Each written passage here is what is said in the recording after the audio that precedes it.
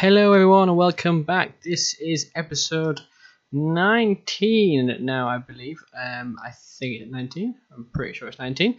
It's episode 19 of my Age of Engineering Let's Play series. So today what we're going to be doing is a bit of a, well, I'm not sure how long it's going to take. It's setting up our autocrafting for RFTools.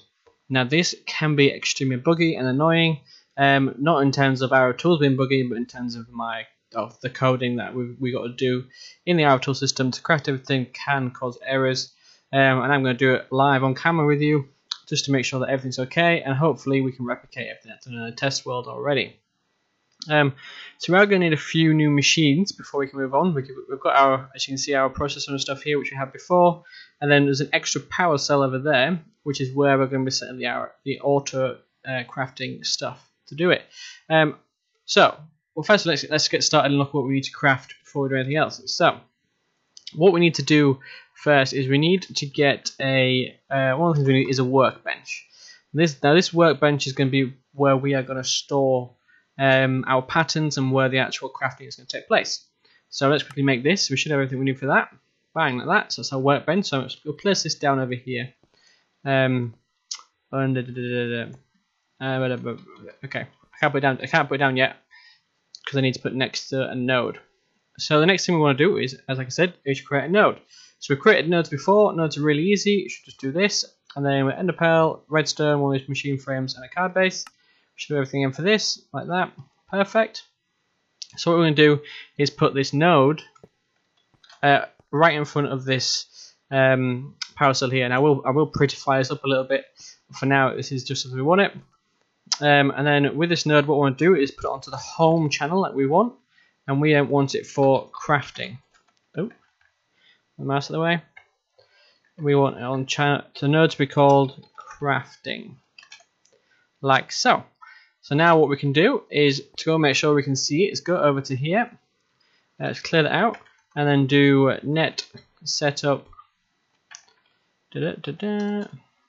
home.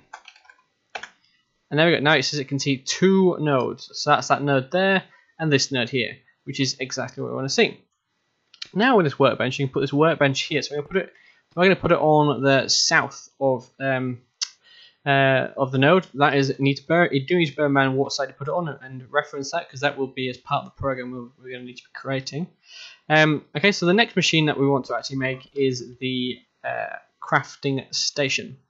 So if we can find the crafting station, which is here, and then make this. This is two cards, a bit of redstone, 2 crafting tables, and then one of the machine bases. Now I think we need some more of these and some more of these. Let's make a couple of these, and then you, and then you. Of course, I didn't do the cards today. 1 of you. 2, 3 you, because I need another one of you for later on, and then you, like so. Now this crafting station is where we're going to request our auto crafting to come from. So I'll put it here for now. That's where I want to put it, because it's going to be a little bit different from over there, but I can always move them around a bit later on. But just for ease of use right now, the crafting station we're going to put next to the node, the crafting node.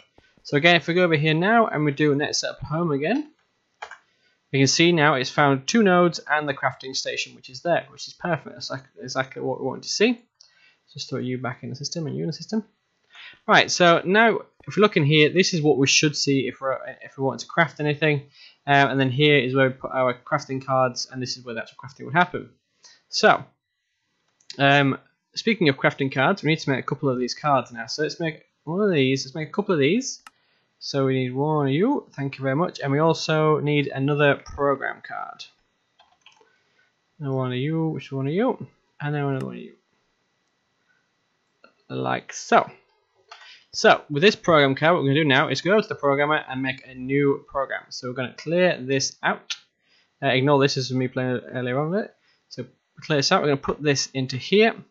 And what we're going to be doing now is creating the actual auto crafting program. So first thing we need to do, we need to look for the event for craft. So I'm going to drag this in here. Which is basically saying is if we have a craft event, then we need to start the crafting steps basically. So, so this is the item to craft, I don't need to worry about that. So this is the inventory which is storing the cards. So we want to put this as with the crafting node, and I'm going to be storing my cards in the workbench which is to the south of the node. So we can put this to south, like so. So what I'm going to basically end up doing is in this workbench here, I'm going to have these crafting cards here will all be in there. Relatively straightforward. Now, the next thing we need to do in here is to put a lock down on the craft so that we can't craft multiple things. So this craft here comes with this here, and then what we do is call this lock crafting. You can call this whatever you want, but make sure you do reference this multiple times throughout the program. Okay, so now what we want to do is we want to go in and get the smart. Thank you. We want to get ingredients smart. So that's basically what it's going to do. Is that's going to look at the ingredients from the crafting that we've requested, and it's going to get all the ingredients it needs and then make it and put it onto the relevant grid, which we're going to set up here. So what we're going to set up here is so this is telling where all of the stuff that we want to craft is going to be. This is going to be in our storage system, so we're going to leave this empty. Now here it's asking for the crafting card inventory, so again what we'll go do here, we're going to put this in as the crafting node, and then on the south again, because this is that workbench over there on the back wall, and with the crafting things on the south side of the node. And then what we want to do is then, don't worry about this one for now, that is relevant for this one. Okay, and if you scroll down, we can see then we've got slots 1, 2, slots 1 and slots 2. Hover over these, it says the start of internal range slots and the end of the last slot in range. So what we're going to do now is go over to this processor here, and then on this second resource allocation here, what I want to do then is set up here. So 1, 2, 0 to 8. So this here, no, that's not right. Yeah. So these 9 here were all the resources for the actual for the crafting recipe are going to be placed, and then this number 9 one here is going to be where the output is going to be. Now I would have let this go like there and there, but because these ones are already used, actually we don't need them anymore, do we? Because I can go in here and take these off because these aren't used anymore. So let's get rid of you. And then get rid of, so put you. So what I want to do is like this. So this makes it a bit easier for us to see. These are our normal crafting pattern, and then this is the output. So that's relatively easy and straightforward. Actually, I'm going to put this one there as well, just so if we need another one, we can put it there. Okay, so again, nice and easy, really straightforward, nothing too complicated there. So now what we're going to set over here, back in here on this Get Into Smart, we want to put on the slot 1, we want to put this as 0, because that's the lowest slot that we've got, and up to slot 8, because number 9, remember, is the one that we want the output to go into, so not the inventory stuff. And then the destination inventory, this is where we're going to put where all the end results are going to go. So we're going to put this in the so crafting. And then I believe it's on the south side, and we want to put it up.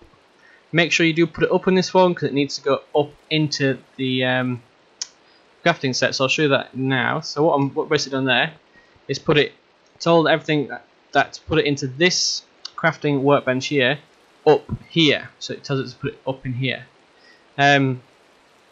If you decide to do it up, it will put it here. If you don't, then it can put it down here sometimes. I've only ever seen it do it once, but this is if you put it up, it doesn't ever do it, from my experience.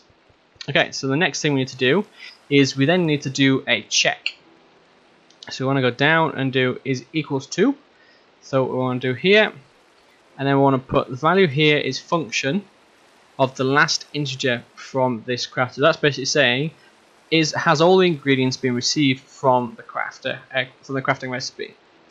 And then what we want to do then is on the second value, we want to set this to -1. So this base -1 means false. So that means we don't have the required, we do not have the required ingredients in the system. So if it's set to false, and then what we're going to do here is set this one to false, and sorry, no, this one's to true, true, and this way to false. So make sure that the green dot is on the true side and the red dot is on the red side. You just double click these and then they change the colours to what you want.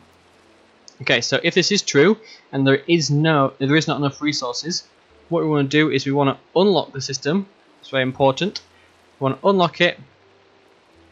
So we want to unlock the crafting lock, and then we want to mark the operation as failure. Let's put that there. So what this basically does now is, when there's a crafting recipe being triggered, it locks it, tries to get all the ingredients. If it can't get the ingredients, it unlocks it and marks it as a failure. Relatively straightforward. Now, the next step is if we do have the relevant ingredients. So, if we do, then what we're going to do again is put this the last integer on the functions. Again, looking at this integer from this. And then what we're going to do then is false on the top this time. Red and then green here. False, green. Okay. And then what we're going to do here is set this to 0. Now 0 in this case means true. So all of the resources have been gathered. If it's more than 0, then it's going to go up here. Means that it needs to get it has more recipes in here, so it needs to craft something else if there's another crafting recipe. So what we're going to do here is basically a crafting loop, which will set up an auto crafting loop so that we can request, for example, a fence, and what it will do is it will craft planks from logs and then sticks from planks, and then it'll craft the fence with planks and sticks. If that all makes sense, I will demonstrate it all for you when we get to it, but for now we're creating this loop here. So what we need to do now is, if it's false and we're still waiting for something else to be crafted, we go unlock. We want to unlock this crafting. Not craft on monger. Crafting. Unlock the crafting, and then we want to have a delay. So we want to find a delay timer here, which is the wait. And I want wait. And I want this to wait for 1 second. So we put 20 ticks. And then I want it to then lock the crafting recipe again, like this, and then put at the bottom here to true. And true. Thank you very much. So what it's going to do is it's going to, if it has got all of the ingredients, but then it's not all the correct one, it's got too many, then it's going to go up, it's going to wait, it's going to lock it, and it's going to reassess all the ingredients that's now being crafted. So what this basically does is, if we have, like, say 3 crafting recipes going, it's going to check to see what's going on, and if we're crafting them, it's just going to loop it and loop it and loop it until everything has been crafted ready for this recipe. Okay, so that bit there is the crafting loop. I need to put this to crafting. Don't forget to put them. You ever see them red flashing dots above in the top right corner? It means there's an error with that node. Okay, so next thing we need to do is we need to move things into our inventory, which is going to be our crafting station. So what we need to do now is we need to find the node for it. I can't remember where it is. Here it is. So it's push multiple items. Actually, one here. I want to make this to what? That is alright. That's fine. Okay, so we want to push multiple items. So put this here. And what we're saying here is we want to push the items into the workbench again. So we're going to go from slot in, which is slot 0, to last slot for the input, which is slot 8. And then we want to go to the, I think that should be it. I think we might have to come back to this one. If you have a bug, then this one could be causing a bug, but we should be okay. And then from here, what we want to do is we want to push items. No. Yeah, so push multiple items. We want to do that again. We want to fetch the items. So go into the trash. Thank you. We want to fetch the items from the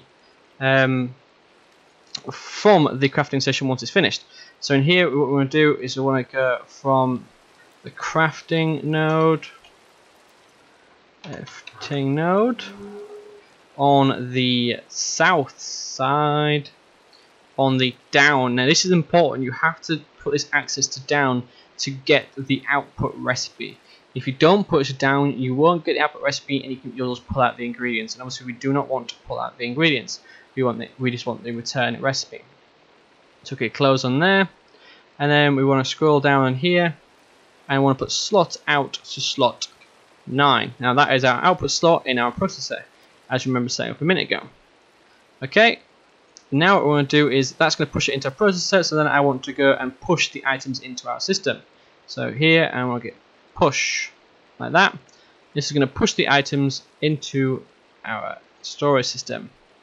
So this is slot in is number 9, like that. Okay, now what I want to do is I want to check. This is something I've seen online, a few other people use. I like it, so I'm going to put it into my script as well. And what I want to do now is I want to check to see if there is anything in the actual workbench still. If there is, I want to take it out. I think I've got an extra step in here which I don't need. Right, give me a quick second, guys. Let me just quickly check this operation here, and I'll be right back with you. Right now, I think we should be okay here, so I'm just going to leave it. I'm just going to test it in a second. Right, so again, what we're going to do here is checking to see if there's anything in the workbench. So we want to do here on the inventory, which is the crafting, and then on the south side, up. So we're doing here again, looking in the crafting panel if there's anything in there. This comes in useful for things like if we're crafting something like treated wood. Obviously we need a bucket and some planks for that, and obviously we get the bucket back. So we want to check to see if there's anything in the workbench still which needs to be pulled out and put into the system. Really easy, really straightforward. Okay, so we'll do that, which is nice and easy. So, and now we've got to go and find the greater than.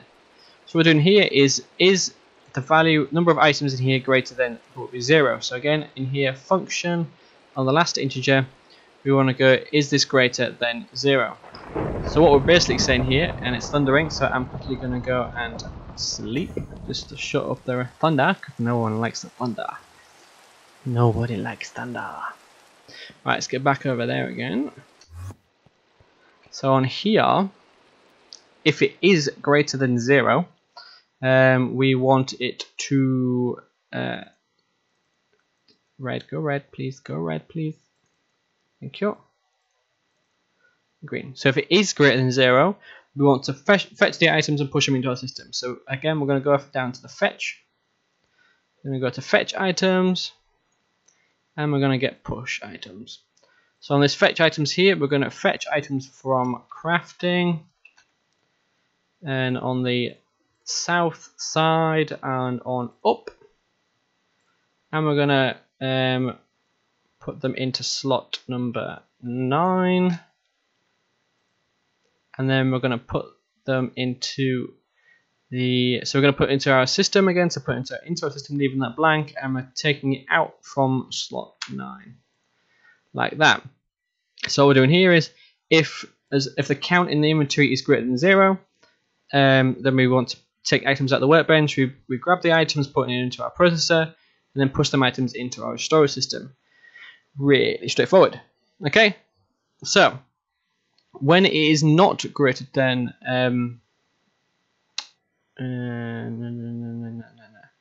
no, that's wrong. We want to put this one to succeeded,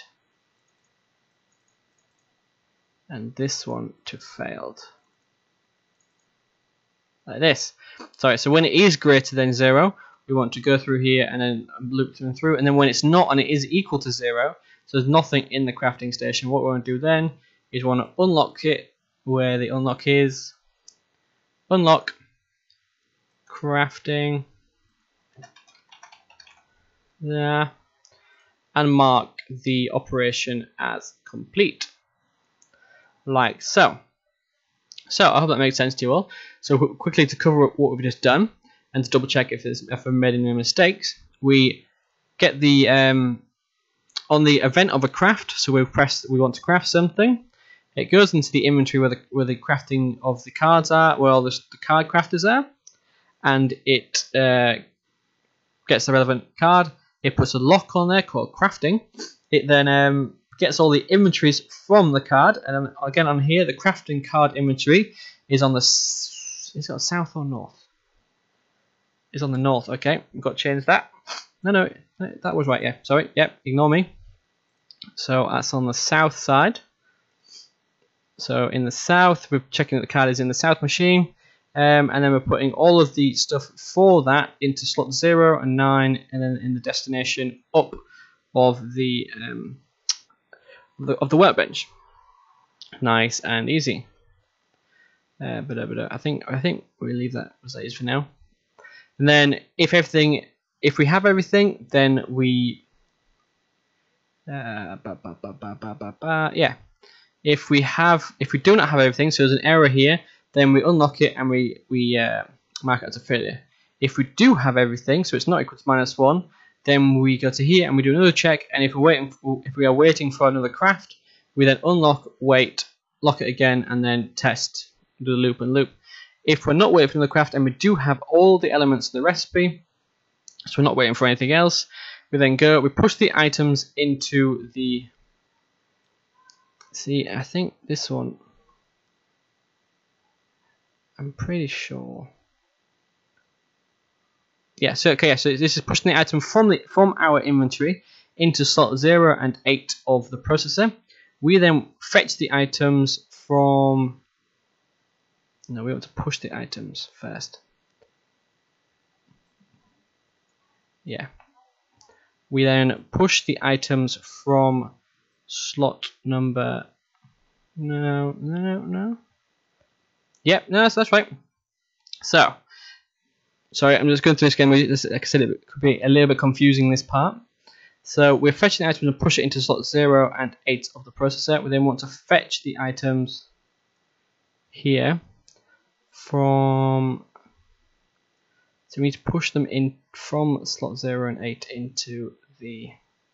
Yeah, right, give me a sec, guys. Let me just double check this. Right, guys, I think we have it now. So let's cover where we was at. So we were at this bit here when I got my little queries about it. So we test to make sure everything's okay. If not, we loop through, and then what we do is we push the items. So here we're pushing the items into the inventory on the south and into the up slots, which is the crafting grid in the workbench. Now don't forget, the south is where our workbench is. And then we are pushing the items from slot 0 and 8 because we put them in there from here when we got the smart ingredients. That's as simple as that. Nothing else to do with this one.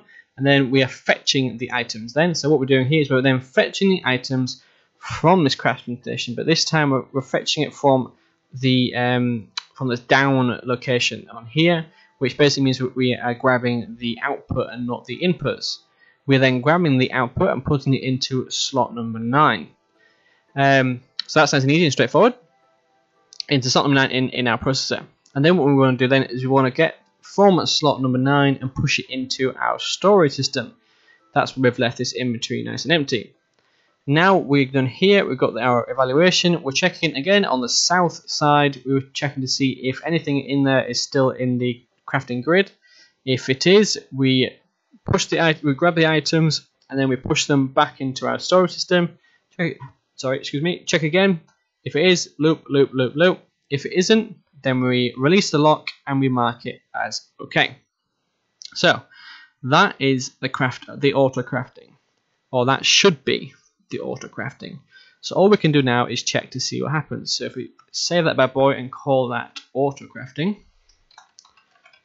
let's not do capitals because then it messes up. Crafting. Go. Okay, take you out of here. Do man to join the game. We'll say hi to Duman, and then we will put our other crafting card here. And then again, just for cleanliness, we're going to put this to reset, just to make sure everything's okay with our processors. And then we're going to clear this down so we can see any errors if they appear. Hopefully they won't, but if they do, then we'll see. So now, time to check to see if this works. So let's get a couple of these out, and we'll do something nice and easy like some wood. So if we go here and put wood. Now I know we've got lots of dark wood, so what we're going to do is I want some dark wood planks. So all you can do is shift click shift click it in, enter your regular 3x3 grid when you've right clicked with this in the air, and you get this. So we can update, and then we can leave this alone. So first test, if we put this into here like so, do we have any errors appear? Okay, no errors appear so far. If we're looking here, nice, we see the crafting here, which is this in here. So if we take this out again, we look over here, it's now gone. Okay, makes sense. So now our next test is, if we press this, is it gonna craft it for us? So I know, let's have a look at how much wood we've got in our system. So we've got 49 wood planks. So we'll just take this out, would be best. So we have no dark wood in our system. So if we go here and we request this by just clicking it, we get OK, and it says OK, and it's done. Relatively straightforward. Okay, so now we can do this. We check in our system again and do wood. We can see there is now 4 of these wood planks in there. So it's all working. So let's just try another one again. So let's just try a crafting table and check to make sure that our loop works. So crafting table, we want. Is it going to let us do it nicely? Where's the dark wood? Dark wood. Is it going to come about? Oh, we'll do it like that for now, and we'll put you. No. One of you, and put you, and you. Update, and then we can get this card. Put this card into here. Nope, into here, like so. Now we already have 4 dark wood in our system, so in theory, if we request this once, it should get OK. Now we're checking our system and crafting. We have 3 crafting tables. But now, if we also look, we do not have any more dark wood again. So to check our loop works, what we need to do now is, if we craft another one, it should say it's crafting 4 wood, and then it's crafting a crafting table. So as you can see, it crafted a crafting table, and that was with that loop system here. So that's working. Yay! Oh, it's so nice to have auto crafting set up now. Now, obviously, this is only until we get the A2 stuff. But for now, this is ingenious. It's amazing. It's going to save me so much time. We can set things to auto craft. Oh, I cannot wait. It'll be so much nicer. But yeah, I think we've done pretty good. We had a bit of a hiccup in the middle when we were just double checking this section, but you know, it all seems to be working quite nicely. So I'm pretty happy with that. Right, so that's what I am going to call it for today. If you guys did like this episode and you did find it useful, please do hit that like button. It does help out my channel a lot. I mean, so much. And if you do have any questions, if I've confused you, or you would like any more information, or want to go a little bit more in depth about it, then do give me a shout in the comments, and I will help you as much as I possibly can. If you haven't already, please do consider subscribing. And that also does help out the channel a lot. But yeah, guys, thanks for watching, and I'll see you in the next episode. Bye.